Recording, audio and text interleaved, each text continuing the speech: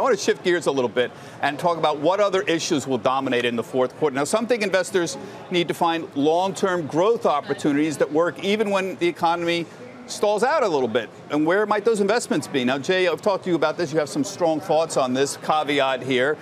Jay runs several big ETFs in the technology space. You run the robotics ETF. You run a nice cloud computing ETFs. We've had you on to talk about that before.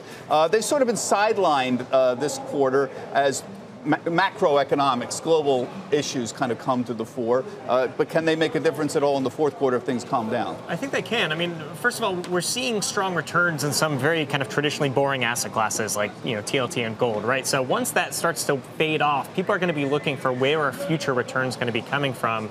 Just last week, the OECD cut their global growth expectations from 3.2% to 2.9%. That 3% level is kind of a very important mental barrier. But that means there's not a lot of growth out there. So which parts of the economy can continue to grow? We think it's disruptive technologies that are going to take market share from existing processes.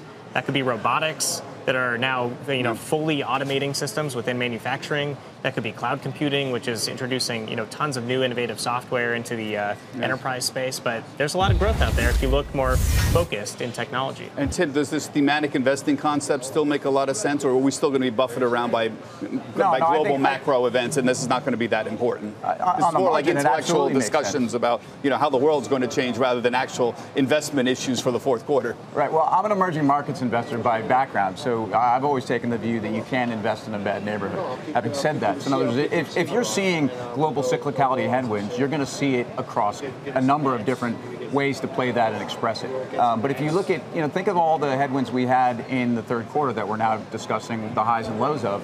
I mean, and semiconductors effectively outperformed the rest of they outperformed triple Qs, they outperformed the S&P, and that's an environment where you would make an argument this is one of the most cyclical parts of investing. These are some of the most innovative companies in the world that are exposed to more advanced technologies, and they're not just, the DRAM chips and some of the commoditized parts of that belt. So I think you have to. It's almost growth at any cost at this point. When the world loves growth, semiconductors are the first and foremost play on global growth, and the world hasn't given up on growth yet.